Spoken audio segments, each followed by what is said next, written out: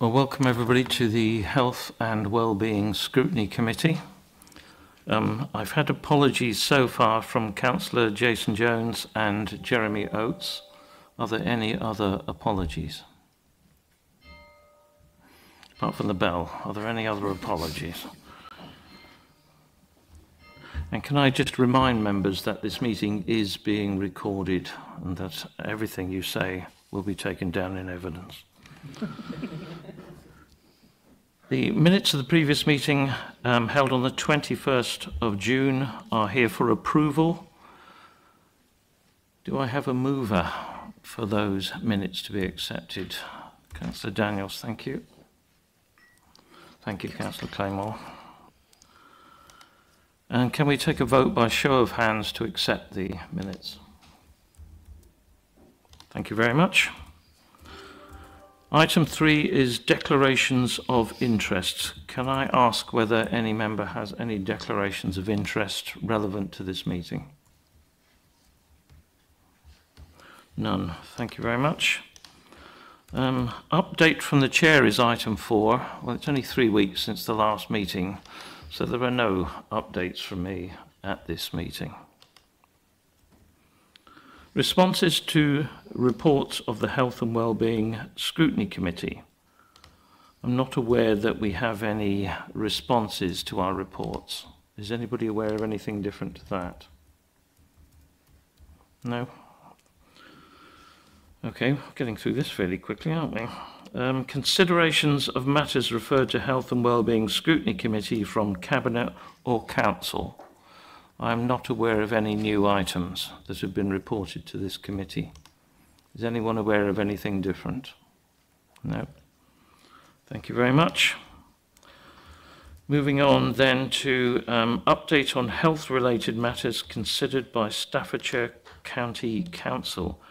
And I believe, Councillor Jay, that this is where you step up. Thank you very much. It's quite easy. There's been no meeting since the last Health and Wellbeing Committee here, so there's no update since the last meeting. I just want to, just for the record, mention the last meeting I was absent. I know it was commented on, but Demo Services will be aware that I was only invited 24 hours before the meeting. I was missed off, and that was too short notice to rearrange things, so apologies for that, but it was out of my hands. Thank you. Yeah, we had a comprehensive report from Dan at the last meeting anyway, so I think it was all fine. The next item is the Armed Forces Covenant, and I believe that the Assistant Director of Partnerships, Joe Sands, I believe this is where you're going to introduce the item, is that right? The report that councillors have got in front of them is referred to the Cabinet report that is going on July the 21st to reaffirm the re-signing of the Armed Forces Covenant by Tamworth Borough Council with the Staffordshire County Council executives and the district and borough leaders across Staffordshire.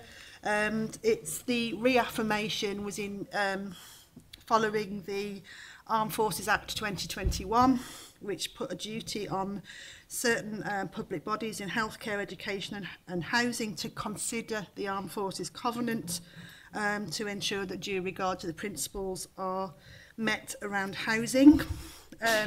So the re-signing has reaffirmed that commitment of the council, as a result of which a two-year plan has been put in place to actually for the council to actually look at, and also the naming of an Armed Forces champion, which is now Councillor Andrew Cooper, and myself as the lead officer.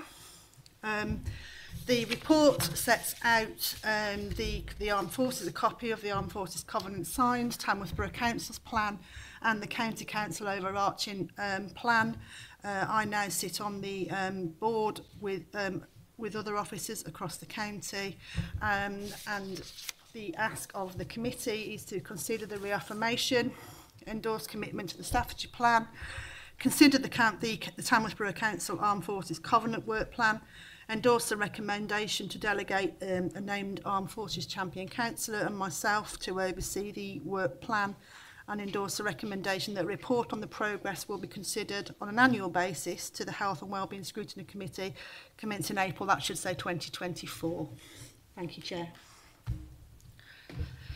Thank you, Jo. As portfolio holder, Councillor Cooper, is there anything you want to add to that? Thanks, Chair. No, this is actually a great honour, to be honest. Having served in the British Army between 2001 and 2008, where I had the dubious honour of going out to Iraq for 7 months with the Staffordshire Regiment, of which I was a member of for all that time.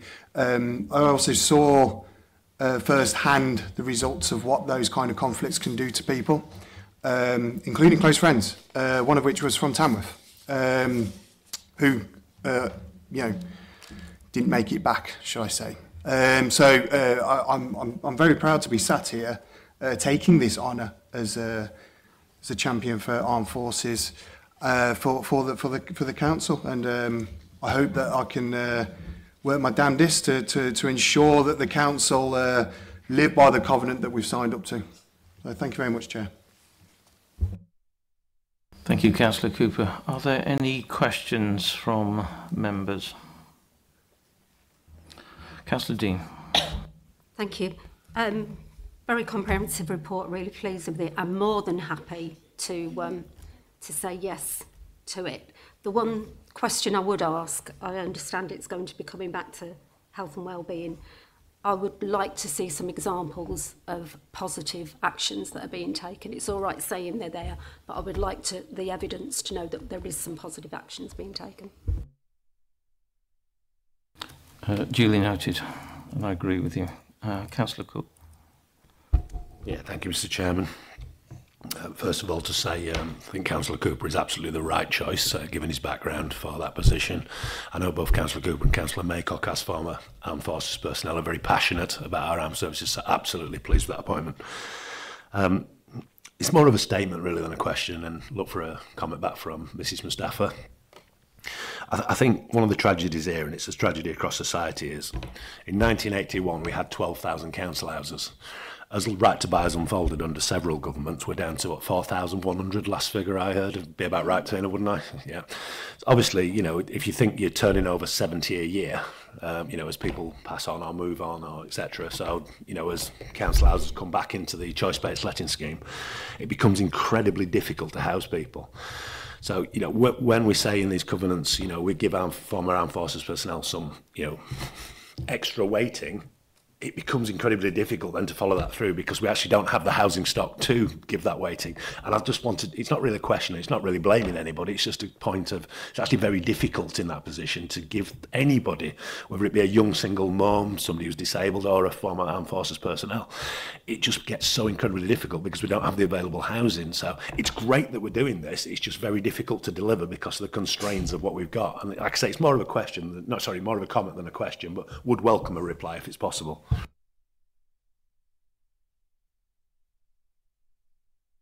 Comment on that. Thank you, Councillor Cook. So in terms of the data around the armed forces, you'll know from the workshop last night we shared with you some of the profiles in terms of the numbers, and we know that households with one or more former veteran or member of the armed forces makes up 7.3% of the households in Tamworth, so around 2,500, something like that. But actually on our housing register there's only 7 applications from former armed forces personnel at the moment. So from our point of view, we do prioritise armed forces personnel in line with our allocations policy and code of guidance from the government. They are given band 1 in terms of their priority, and they are given support in line with the covenant. So what I would say to you is, yes, housing supply is an issue, as it is nationally, but armed forces are recognised, are valued and are intrinsically supported, and it is not an issue that the data supports for us at the moment in terms of our onward housing solutions. Thank you, Chair. Thank you very much. Councillor Clements. Thank you, Chair.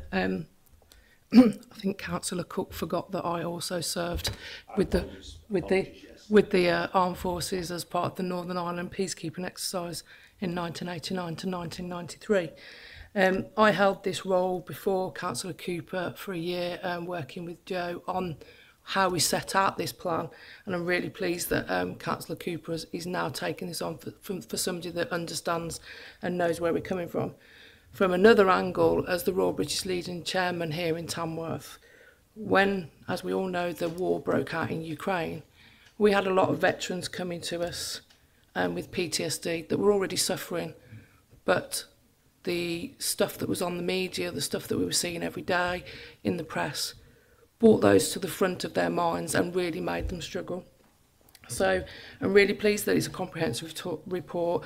I too would like, as Carol said, would like to see some actions as to where, some positive points as to where we have helped veterans within our community.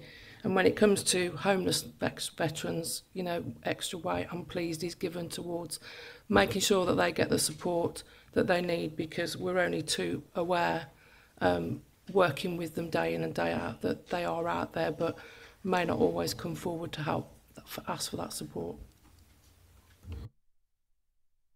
Thank you, Councillor Clements. I also served in Northern Ireland, but slightly before you. Okay, there are 5... Do you want to come in? Yep, come. Thank you, Chair. Thank you for the work that went in prior to Andy taking on the role of as member champion, and what Councillor Clements did, and Joe leading up to this report coming to committee. For me, when I left the forces in 2012, I really did struggle to get onto the housing register, and that was partly because the priority was just changing over then. But it's good to see that it's now written down and it's now being followed through and it's now being enforced. But again, take on Councillor Cook's comments about the housing stock. Just looking at the action plan, me myself, next time it comes to the committee, would like to see what's actually happened.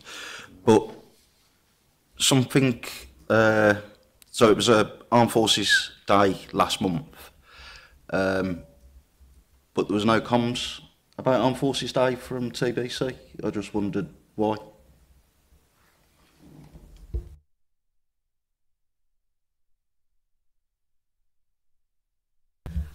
I think with the I think there were some issues around the fact that the information had not got through, that we actually didn't put something out, and I would agree that is an oversight, so I would completely apologise for that. And obviously we've now made sure that is now in the calendar for next year, and we'll make sure the flag, I think, on the Marmion House should be the Armed Forces flag for that day, so yes, we'll make sure that is now in that plan. Cheers, Joe. Just interested to hear about the employment recognition scheme that's in there, and just how you getting involved with that. We have been approached by the organisation that recognises the employment recognition scheme. Because the authority has signed up to a covenant, we are automatically awarded the Bronze Award, and therefore that's something that to encourage employers to actually sign up, not just ourselves and not just public bodies. Our HR team are aware of that, and we have got the contacts and the information. All our HR policies are compliant in the fact that we do have due regard to armed reservists and ex-personnel. So we will be looking to work with the team to see if there's anything further. Obviously, Staffordshire County Council are silver recognised employers. So we need to just, that's within the plan to actually see what else we can do to recognise that. Just a bit further from that, are you approaching any of the army resettlement teams that are basically with personnel leaving the forces? That is again through the information that we want to put through onto our website, linking across to all the resettlement teams, and I'm sure we may not proactively approach them, but as long as they are aware of all the commitments through the councils in Staffordshire to it. So, you know, we will get, they do approach us where there are veterans and personnel that have issues. I've had conversations in the past, you know, with SAFA and with British Legion and with the British Legion, Royal British Legion. So yes. Sorry, I don't mean just if they've got issues. I mean if they're like prospective employees. Sorry, so offering any jobs that come out through TBC through the resettlement teams. That's something that we need to work on with employers around in Tamworth, and again that's on the action plan. So yeah. I mean TBC as an employee. Yeah. Yeah. I mean, yeah. It's something we need to look at. Yeah. Yeah. Councillor Cook. Thank you, Mr. Chairman. Can I draw officers and members' attention to the Constitution, Rule 2.7.9, member champions. A champion cannot be a member of Cabinet. However, I do, as I said earlier, believe Councillor Cooper is the right person. So can we send a request to the Leader of the Council that he writes it into Councillor Cooper's portfolio rather than make it a champion position? The role of a champion on this council is to report to the executive. So basically we're asking Councillor Cooper to report to himself. Can we just get it clarified? Because I do think Councillor Cooper is the right person generally, so this is not me trying to stop the appointment. It'd just be better if the Leader of the Council wrote it into his portfolio and then the officer can get the support via that's needed. It just needs clarifying, because under the Constitution at the moment it doesn't work. Thank you for that. Although if Councillor Cooper does report to himself, there will be a meeting of minds. Yes. Okay, we have 5 recommendations. I do think we need to add in the point about coming back with practical examples of where this has developed. And I wonder if an amendment to the wording of perhaps recommendation 4 might accomplish that and say report back on practical progress. That's exactly why they've, Chair, I've put in there that the scrutiny committee will be that the progress will be reported on an annual basis through to the health and wellbeing. That's precisely why we've added that in, so that you can have oversight of progress. We're more than happy to do that on an annual basis. If the committee want more, then you can add that in. But certainly that's the reason that we've actually put in there that we bring the plan back on an annual basis so that you can see progress. Does that meet what you were saying? I think my words were evidence. So progress would be of the whole thing, wouldn't it? I was specifically talking about bits of evidence. Sorry. So very practical examples. Is that what we're saying? Councillor Cooper. Yeah, I'll ensure, Councillor Dean, that we will bring back some examples, clear examples of that. I think where we've got them. I know what you're on about. So, and you're more than free to join my amazing meeting with myself, so we can go through them as well. But no, I'll ensure that those examples are met. Thank you. Okay, with that understanding, there are 5 recommendations set out. I propose to take them on block. Is anybody prepared to move? Councillor Clements, a second to Councillor Dean. Can I have a show of hands, all those in favour? Thank you very much. I think that's a really strong statement from Tamworth Borough Council, and I'm very pleased with it. Moving on from that to, and can I thank Joe and you, Councillor Cooper, for your input here today. Thank you very much. Item 10, homelessness hub. Is that you? Can I hand over to you, Tina? Yeah, thank you, Chair. Thank you. Good evening, councillors, colleagues. On behalf of the portfolio holder, so we've got a presentation we'd like to share with you tonight. That's already been circulated in your pack, so whilst you may not be able to follow on the screen, at least it will sort of show you where we are in the flow of information. I'd like to introduce Sarah Finnegan, who's our Head of Homelessness and Housing Solutions. She'll be supporting tonight in terms of sharing with you some of that detail. So First slide, please. Thank you, Leanne. So I think the first thing to say is that we have already had a scoping session with the Chair, so thank you to Councillor Bain for that. So the focus tonight will be on the Homelessness Hub and the decisions made by Cabinet on the 16th of March. We will be sharing with you some background assumptions and some data around that, just by way of context. But as you know, homelessness and rough sleeping is incredibly broad and complex area, so we are really trying to drill down tonight on the good news, which is around that decision to commission and provide a homelessness hub to support the prevention work we do in that area. We'll just be linking some of the data back to vulnerability generally. We'll just have a bit of a recap around our homelessness and rough sleeping strategy, just so you know where it fits in that strategic context. We've then got a couple of slides on data that you will have seen in your pack. Reflecting back, because this isn't our first rodeo, if you like, to health and wellbeing scrutiny. We've been here several times, and at the last scrutiny committee, Councillor Goodall, as was, had asked about whether the current strategy was working and whether the data supported that. So we will be sharing some of that update with you to show that, in our opinion, yes, it is. And then I'll be handing over to Sarah, so she'll be describing what the Homelessness Hub is, what the intended outcomes and performance of that looks like, and what the timetable for delivery is. And then the view is that, in line with the Cabinet decisions, the delegation on the specification for procuring that service rests with our portfolio holder. So we want to make sure that your feedback, recommendations and input is reflected into that final service proposal. Next slide, please, Liam. So in terms of the sort of corporate vision then, so in linking this back to sort of living in Tamworth and infrastructure, the ensuring access to council services, including housing and adequate supply of affordable housing, goes to the heart of homelessness. I know that previously, definitely Councillor Cook raised this last night in terms of whether homelessness is a problem. So we've just taken the opportunity just to update some of this data to share this with you, so it gives you that overview. So we have roughly 1,000 approaches a year from people who are presenting as homeless, sorry. That's up around 5%, so it's fairly static over the last 5 years, so we're not seeing massive increases in that. And we close around 47% of those cases on the basis of advice and assistance.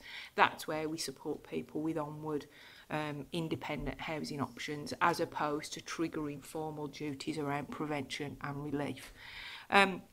So in terms of those findings, I think what's fair to say is we were part of what was formerly the Ministry for Housing, Communities and Local Government, which is now the Department of Levelling Up and Communities and Housing. We were part of a task force by appointment because of our best practice around homelessness. So the Homelessness Advisory Support Team recognise that we've got strong and robust approaches to this. Our figures in bed and breakfast remain single figures or zero, and they have done for the last 3 years. Our rough sleeping count was 2 on the annual estimate last November. We do it every bonfire night, that's what reminds us. And we are recognised as trying to use creative and innovative approaches to tackling homelessness, particularly in our use of our own stock. So we do have, for a small district, I believe we punch above our weight, and we have a range of housing solutions with some fantastic partners and supported housing providers, and we make use of our own stock to try and maintain that good performance. But that's not to say, Councillor Dean, that we recognise that everything's all right. You know, there is still significant challenges, and we have pressures from neighbouring authorities, you know, in particular Birmingham.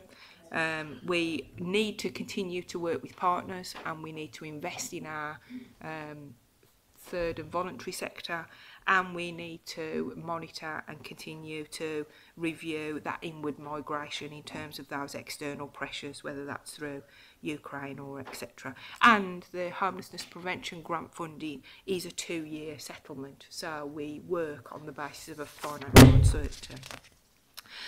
So that shows you that it is contributing to the council's wider agenda around homelessness. And if we can have the next slide, please, Liam. So in terms of the homelessness and rough sleeping strategy, this was adopted 2020. It was launched as part of the government's manifesto to end rough sleeping by 2027, thank you. And the overarching aims are to focus on prevention and to reduce that recurring door or revolving door syndrome. So our homelessness update in full was reported to Cabinet on the 16th of March, and that link is available to you. And just to say that we spend, our homelessness service costs us just over £1 million a year, but over half of that, 555,000 a year, is met from a range of government grants, homelessness prevention grants, etc. Recognising what I've just said around the 2-year settlement. So in terms of those funding streams, that supports homelessness prevention, housing solutions. It's going to sort of finance the proposed homelessness hub that we're talking about tonight, and it supports the reductions in costs we see from bed and breakfast. 4 years ago, we were spending 400,000 on bed and breakfast. We're now spending less than 100,000 because of the reductions in it, and we are using homelessness prevention grant funding to subsidise that cost, which means there is no cost to the general fund, which I'm sure those of you who have served on previous cabinet positions will know what a success that is. And we do continue to benchmark value for money with other services, so that services costs less than some of our neighbours, and I won't mention who. Next slide, please, Leanne. So in terms of some of the data, as I've mentioned, Simon Goodall did ask at the last Scrutiny Committee in February if the strategy was making a difference. Well, over the next couple of slides, I just want to show you that in our opinion it is, but there is more to do. So the first thing to say, this is the homelessness case level information collection system. Apologies, it's the government terminology, not ours, but we're required to submit this on a monthly basis. And it shows that, you know, not only do we submit it accurately, and they verify this independently, but it shows that our figures are in the right direction for having low figures in bed and breakfast, and we've got now 16 or 17-year-olds in bed and breakfast accommodation. Neither have we got any families in temporary accommodation for more than the 42 statutory days. Again, we benchmark that with neighbouring authorities, and that's not the same. So when you compare that with the 2018 figures, they are significantly less, which shows an improvement. This also shows that just over 91% of our clients secure onward accommodation. So we're able to sustain them into settled accommodation for 6 months or more, you know, which recognises the success of the intervention. Next slide, please, Leanne. So then the reasons for approaching Tamworth, what these two tables show over the last 5 years, 2018 pre-strategy right up to the current moment, is that the main reasons for approaches are the same. So family members asking clients to leave, ending of the private tenancy, relationship breakdown, domestic violence. They're the same top 4 or 5 reasons as they were profiled 5 years ago. But what you can see is the figures have significantly dropped. So if we take one of the biggest ones, family asking clients to leave has dropped from 138 individuals in 2018 to 75 in the last current period. So what we're seeing is that those numbers are responding to the interventions we put in place. We've got officers who are trained family mediators, we work with private sector landlords.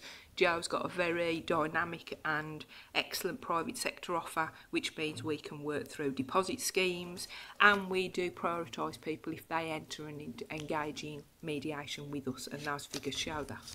Next slide, please, Leanne. The support needs follows a similar principle in that those reasons for support are also the same sort of profile over the last 5 years. So people with a history of mental health, people suffering ill health or disability, or people at risk of domestic violence, that profile is the same. But again, you can see through the interventions we've had, numbers have fallen significantly. So those people with histories of mental health, we've seen fall on, from a support point of view, from 108 households to 34. Ill health from 57 to 9, etc. Now again, that's because the housing homelessness strategic interventions are working. In terms of sort of the mental health, the partnership working we've got with MPFT, who we've talked about, or on other seminars, Better Way, Humankind, all provide that holistic support to help people navigate different care and complex care pathways. We also have used some of our homelessness prevention grant funding to introduce neighbourhood coaching. We've had mental health nurses as part of our severe weather emergency protocol, and we're very proud. For those of you who were at Scrutiny in November last year, Terry joined us to co-present from the Heart of Tamworth on the excellent offer we have with partners up there in terms of providing that wraparound holistic support, and that is really starting to show in some of their figures. Yes. Obviously 2020 there was quite a huge jump in a lot of those categories on support needs. That was, I'm guessing, because we were all in COVID and more people were at home. Absolutely. Thank you for that, Councillor Clement. You're absolutely spot on. You'll remember during COVID we had the Everyone In initiative, which meant everybody had to be off the street. So what we saw was everybody being placed into temporary accommodation or being given some additional support. So it distorted those figures. So you're absolutely right. Thank you for that. Next, a final slide from me, and then I'll end over to Sarah. So in terms of the story so far, we just wanted to recognise and thank you as the committee for being on the journey with us, because we think it's been really invaluable as we've been to the 29th of November Health and Wellbeing Scrutiny. We came again in February. That was supported by pre-meetings with the then Chair and Vice Chair, Councillor Jay and Councillor Cook, and all of that fed into the Cabinet recommendations on the 16th of March. So those decisions that were made at Cabinet were to support the progress across that strategy, so you can have a look at that action plan if you're bored. It was to continue that severe weather emergency protocol and that winter relief with our partners, Heart of Tamworth. But importantly, it was to approve the development of that homelessness hub, as I've said earlier, as well as approving a new and refreshed temporary accommodation policy. So Sarah's just going to spend a few minutes talking about the homelessness hub, and then we're happy for the portfolio holder and the chair to sum up. Thank you. Thanks, Tina. Next slide, please. Thank you. So this slide focuses on the key housing and homelessness strategic priorities that support the Homeless Hub. We just wanted to show the golden thread, really. So as you can see, it is a bit small on there, but priority 1 is linked to drop-in services, advice and support for households. Through priority 2 of the strategy, we aim to develop pathways for rough sleepers and expand on what we already do. The focus will be on to help and assist rough sleepers, vulnerable households to access accommodation, and support is fundamental. Other outcomes, as you can see, are improving health and wellbeing aspirations and expanding on the work that we already do with the third sector, voluntary sector. We also want to support those vulnerable households on digital inclusion as to directly access the use of e-forms and the portal. And our evidence base shows that homeless households have a diverse range of support needs as well as accommodation.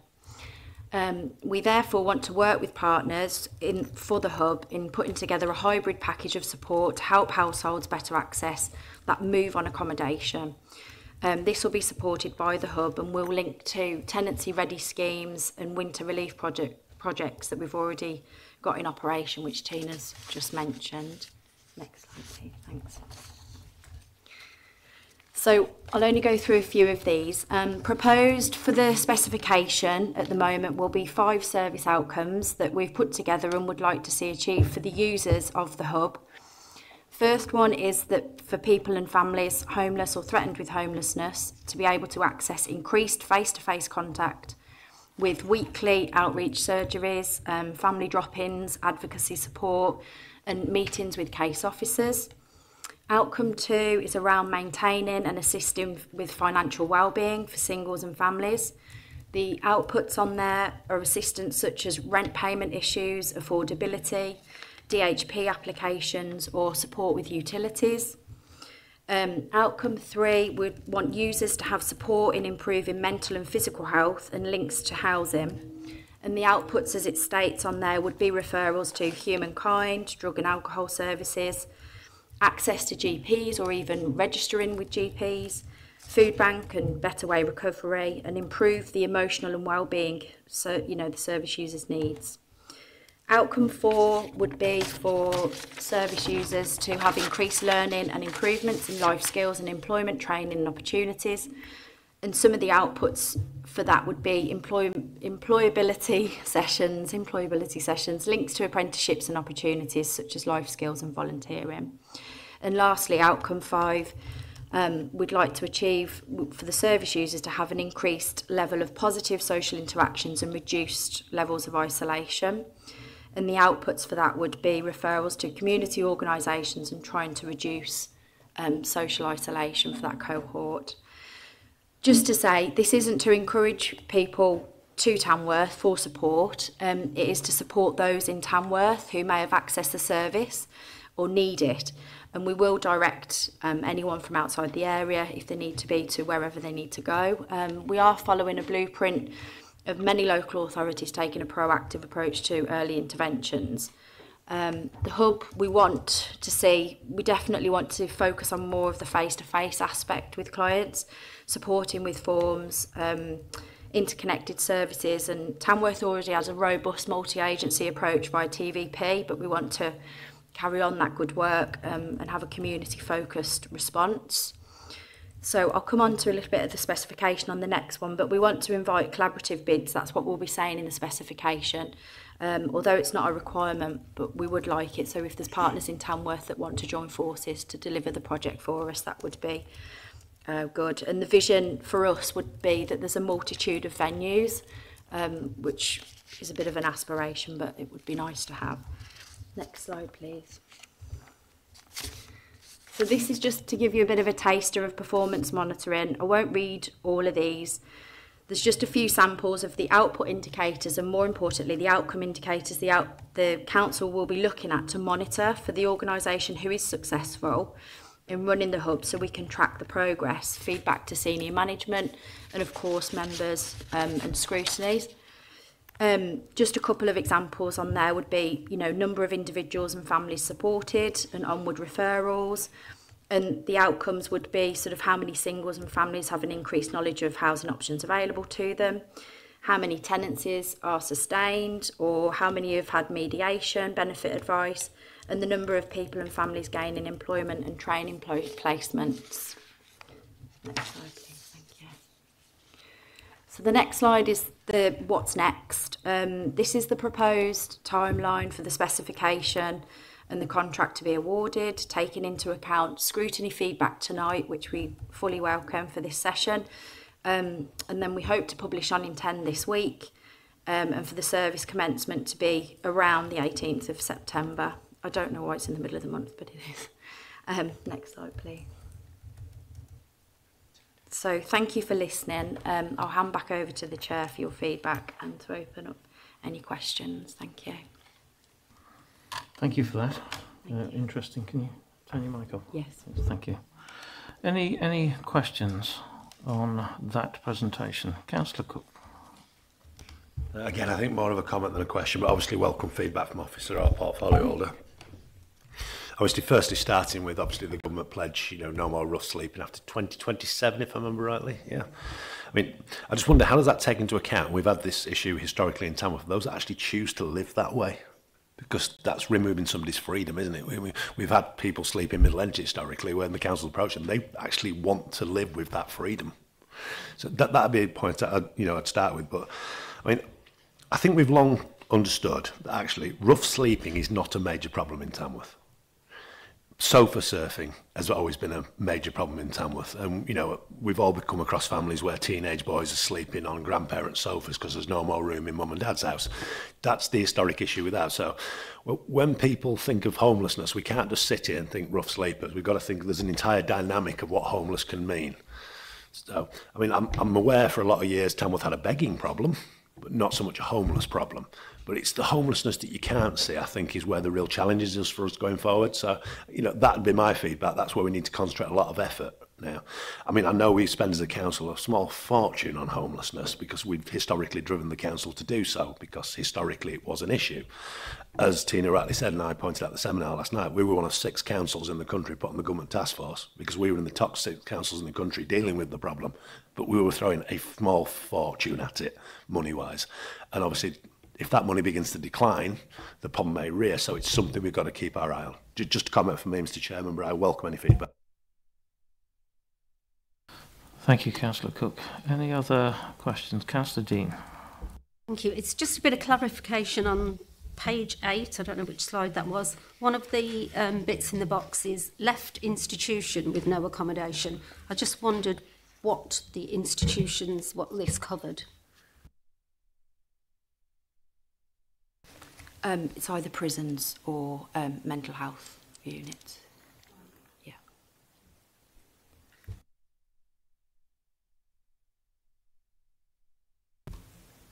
Thank you, Councillor Cook, for your comments around rough sleeping. Absolutely concur with what you've said. I mean, you know, I suppose it's a complex area, and as you know, the government's aspiration is to end that by 2027. It's also defined in very complex terms. So, you know, it's what's referred to as entrenched. So those people who almost choose to rough sleep, as opposed to transient, as opposed to people who are moving through. So those numbers that we have on the annual rough sleeping count, which is currently 2, are transient. Those are people, and interestingly, the 2 we identified last November were picked up and accommodated within days, because they are transient and they are looking for that support. We don't have an entrenched issue, but you're absolutely right. What the evidence base and the strategy identified was that we do have or have had issues with begging, which presents itself as homelessness. So together with our community safety partnership hat on, we are looking at different incentives to try and, you know, you've seen probably other authorities have looked at crowdfunding and charitable donations rather than giving people on the street money and things like that. So we are looking at those kind of schemes going forward as part of the strategy. But it's aspirational, I think, and we're working towards that.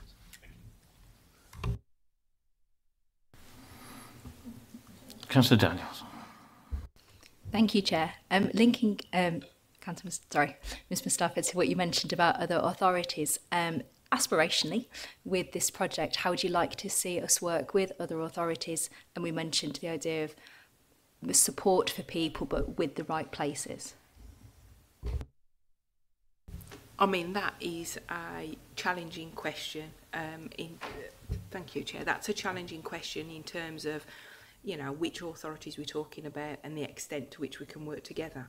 For example, some of the issues we're seeing in terms of the cross-border working is placements from Birmingham, for instance, on our boundary. That's putting pressure on some of our service offers. We're trying to establish through the homelessness advisory support team that we work collaborative relationships to do that.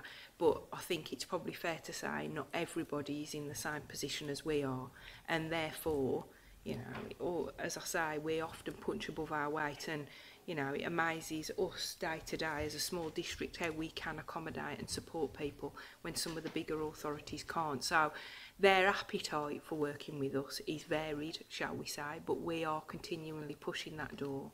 Whereas some of our local partners within the county, for example, are much more keen to do that. And we do have both county-wide and district-wide partnerships, and Sarah sits with her peers, if you like, in terms of sharing best practice and supporting that. And certainly, not currently, but recently, there's been discussions around whether we can support them with their onward processes and training, given that we're recognised as being best practice in some of our areas. So if your question is, do we think that's important? Yes, we do. If it's about how we do that, we're trying, but it's a variable response depending on people's own pressures. Councillor Dean, and then I'll bring Councillor Cook and then Councillor Taylor. Thank you. I'm not sure if this is something you can answer, but it's just something that jumps out at me. One of your boxes on that same thing is eviction from supported housing, which I presuming would be vulnerable people. I'm just wondering what we do with people if we've evicted them from somewhere like that. What are our options? inevitably that happens because, you know, yeah, despite the fact that we put that support in, and often with partners. I mean, some of our supported housing, like you know, Cornerstone, etc., you know, provide very expert and robust wraparound support, but people simply don't engage with that, and we have to accept that despite those interventions, and that could be an outcome. I mean, what we try to do is ensure that's a last resort. We try to work with that individual through a variety of partners and the ones who are hosting that individual or household to try and explain what the consequence of that decision is. Because part of our onward homelessness assessment, you know, and there's all sorts of tests, but one of those is whether you are intentionally homeless or not.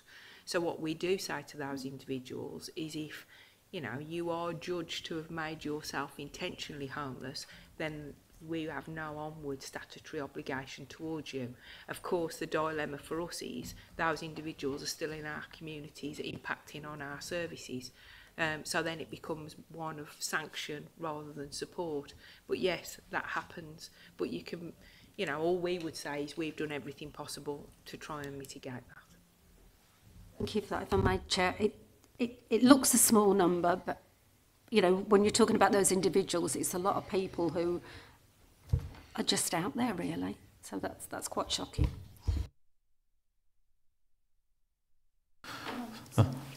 Yes, of course. As part of their personal housing plan, we give them viable options. So depending on their age, they might be entitled to an under 35 rate for LHA rates, local housing allowance, or one bed rates. Care leavers get the lifted one, the higher rate, should I say. We also work with partners in Burton, in Derby, with YMCAs, with other supported services in Burton. There might be some further afield. People don't like leaving Tamworth, we understand that, so we try and find them something where they need near to be, but they also have a responsibility for themselves to work with us to explore all options. But it can be difficult. We had one today, so you know, it is something that is, we just work with them and hopefully could find the best outcome for them. Yeah, thanks. Councillor Cook. Thank you, Mr. Chairman. One of my personal annoyances for many years, and I wouldn't stop the council doing what we've historically done, but it does drive me absolutely mental. I just wonder if it still is the case, and if Mrs. Mustafa could confirm either way. Historically, another council quite close to us that I won't name, just there, doesn't run an out-of-hours phone service, whereas we know in Tamworth you ring 709 option 1 overnight. Instant, the biggest thing the council pushes out of ours is, are you homeless, do you need us, and an officer is available. What we were discovering for many years is councils around us that didn't run that service. People were picking up, if you ring Tamworth, Tamworth will deal with you. And for years we were dealing with residents of other council areas because we paid for an out-of-hours phone service. My question is that still the case, and is that something that we should be attacking now and shaming other authorities that are not providing that service and we're having to pick up their caseload? So I'd just like an update on where that is. Yeah, if we can use the word persuading instead of shaming, that would be helpful. So, in answer to Councillor Cook's question, we do continue to offer a 24/7, 365-day a year out-of-hours service. That's part of our statutory responsibility, as is indeed it is all other authorities. But because that's delivered by our in-house team on a rota basis, and we are looking at options around how we can deliver this differently, because of the pressures on our own team members. But because it is done in-house at the moment, we are very robust in challenging that. So if we do get the police or other clients ring us who are not resident in Tamworth, we do refer them back to their host authority. And we get very few as a result. We keep a record of all our out-of-hours activity for further inquiry, and I'd say it's negligible. It's less than 1% of our overall calls. But what we are seeing is that other neighbours around us are entering into outsourcing arrangements where they've got call centre activity, and we are currently looking at the benefits of that and whether we would want to do that. We have to balance that by there being a risk that then, you know, we end up placing people who may not need that. So it's some way off yet, and as we've got those proposals, we'll bring them back to committee and cabinet. But it's not an issue for us. Thank you, Councillor Cook. Councillor Claymore. Thank you, Chair. Forgive me if you've actually covered this, but page 4, priority 3, improving supply of and access to affordable and supported housing. How could somebody tell me how that is going to, what sort of form that's going to take? So obviously that links it back to that overarching sort of vision, sort of strategic ambition in the council's corporate plan. Part of our homelessness and rough sleeping strategy identifies the need for new and affordable housing as part of that, and that manifests itself in a number of ways. One, it's around providing different housing supported solutions with other providers, as Sarah's mentioned earlier, such as Burton, etc. It's looking at how we use our existing stock to increase different housing options in the council's own sort of tenure. It looks at how we target some of our investment priorities around acquisitions and the purchase of additional stock to increase supply overall, but within a cost envelope. I wouldn't want to mislead you in terms of managing expectations. Going back to Councillor Cook's very first point, there is an issue with supply, and we all recognise that nationally, but we do, within our cost envelope and our current resources, do try to use our our collective resources to increase that. So that's included as part of the strategy in terms of generating those other options. Okay, I'll bring in Councillor Maycock, and then I'll ask the portfolio holder to sum up what they've heard. Thank you, Chair. Thank you for that report as well. Just want to congratulate you on one of the pathways, because I was working with a family a couple of weeks ago that was becoming homeless, and within a couple of hours got them into a place. So I got to say that's absolutely brilliant. Although I was a bit concerned when I first phoned the number, because it went straight to answer phone. But rest assured, I did get a call back quite sharpish. Just looking at the temporary accommodation, I mean, I know that these figures are going the right way, but just maybe that the properties could have a lick of paint, maybe just be a bit more inviting, because these sorts of people are obviously going to be going through stressful situations, and that's been identified, they're probably classed as vulnerable. So just that bit of care and attention in the properties might benefit them. I know it's still a roof over their head, but just that little bit of extra attention. Chair, thank you for that, and thank you for support on that particular case, because we remember it well. I think 2 points there. One is in terms of that out of hours response, the 709 number is answered. If that person is or on another call, then it will go to an answering machine. What we've identified is that because during COVID staff members ended up having their own mobiles, there isn't a preset message on there, but we are looking to resolve that over the course of the the next few weeks, etc. But it is answered, and I think that's what you were saying. In terms of the standard of properties, you're obviously referring to where people move into the council's own stock, because if they're moving to the private sector, then obviously that's governed by whatever that private landlord's lettable standard is. If you're talking about the lettable standard within our own stock, then we'll take that back, and obviously Paul Weston, who's our colleague looking after asset management, is responsible for that, so we'll make sure we feed that in. Great, thank you. Thank you. Can I ask the portfolio holder to sum up, please? Yeah, thank you both of you for going through that report. Much appreciated. Hopefully it was helpful to members, and thank you very much for all your feedback. Just wanted to say, just to add to that, I think it's really important here that we ensure that we're keeping on top of the prevent mechanisms, because at the end of the day, if we can home in on that, we can reduce a lot of these circumstances from happening. I'm particularly interested in the mental health and the expansion at the Tamworth Advice Centre. I think that's really, really important. We also want to make sure, alluding to what Councillor Cook mentioned about budgets, you know, we don't want to see any reduction in those. We want to make sure that this is well funded, and we're making sure that certainly existing structures and any additional structures are kept in place. So that is very, very important. And, you know, this is, as we've kind of highlighted recently, a lot of this is very evolving. And, you know, there's certain things that are happening at the moment with refugees, which is a very important subject matter. And there's also, you know, with regulations that are coming through with the housing and levelling up, you know, all of these have either direct or indirect levels of impact. So it is important we do keep on top of this. But thank you very much. Thank you for that. Now, there are no recommendations currently attached to this report. Are there any members who would wish to make any recommendations, or are we content to approve the report as it stands? Are we content to approve?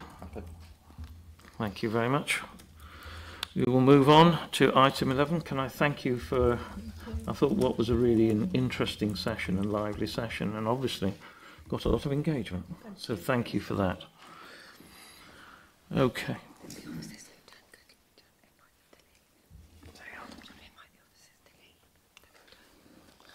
I've been asked to invite you to leave if you'd like to go. Thank you. It's raining.